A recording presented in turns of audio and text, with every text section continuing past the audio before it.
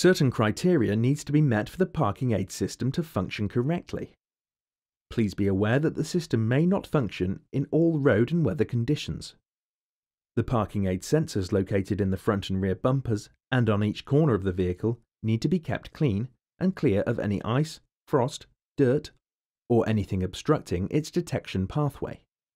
Please be aware that sensors may not detect moving objects such as children or animals until they are dangerously close, some overhanging objects or barriers or thin obstructions.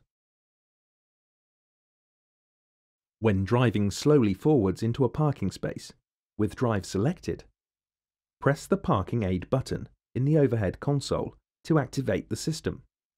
The front and side sensors activate and the indicator in the parking aid button illuminates to confirm selection. The touchscreen displays an overhead view of the vehicle and the surrounding area. The vehicle's predicted pathway, based on the position of the steering wheel and the vehicle's speed, is shown on the display. Any obstacles within the vehicle's surroundings are displayed as coloured blocks on the touchscreen. These coloured blocks depict the likelihood of a collision with the detected obstacle and the risk level. When an object is detected, a warning tone is also emitted. This increases in frequency as you move closer to the object, and becomes constant when the object is within 30 centimeters of the bumper. Remember to always observe your surroundings and take action if required. If you wish to cancel the view, touch the cross on the top right corner of the screen. When reversing into a parking space, the parking aid system automatically activates. The front, rear and side sensors automatically activate and the button indicator illuminates to confirm that the system is active. If you have an accessory fitted to the rear of the vehicle, it is important to remember that the system indicates the distance between an object and the bumper, not the fitted accessory. The rear camera, mounted on the rear bumper, automatically displays a high-definition colour image from the rear of the vehicle. The rear camera image displays on the right side of the screen, and the left side shows the parking aid's 360-degree overhead graphic. Touch the full screen icon to display in full screen view. To revert back to the split screen view, touch the full screen icon again. Reversing and parking guidance lines are overlaid onto the rear camera image. The solid line represents the projected wheel trajectory.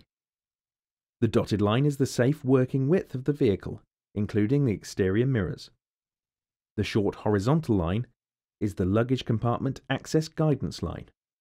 Do not go back any further than this if you need to access the luggage compartment area. The coloured area indicates that the parking aid sensors have detected an object. A warning tone increases in frequency as you move closer to the object.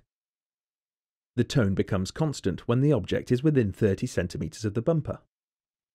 Always observe the surrounding area and estimate the distance from the vehicle to the object. Take appropriate action if required. Touch the camera icon.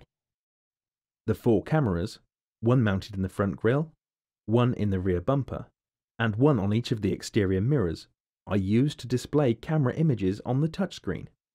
A graphic of the vehicle is displayed in the center of the screen. Touch the arrow icons to select the associated camera image. Up to 2 images can be displayed at the same time. Touch the 360-degree icon on the center of the vehicle graphic to display a bird's eye view. The parking aid system will remain active until you select Park or drive forwards at a speed of more than 10 miles per hour. The indicator in the parking aid button extinguishes when the parking aid system is no longer active. For further information about this feature, or any other feature, please refer to your owner's handbook. For help or assistance, please contact your Jaguar Land Rover retailer, who will be more than happy to assist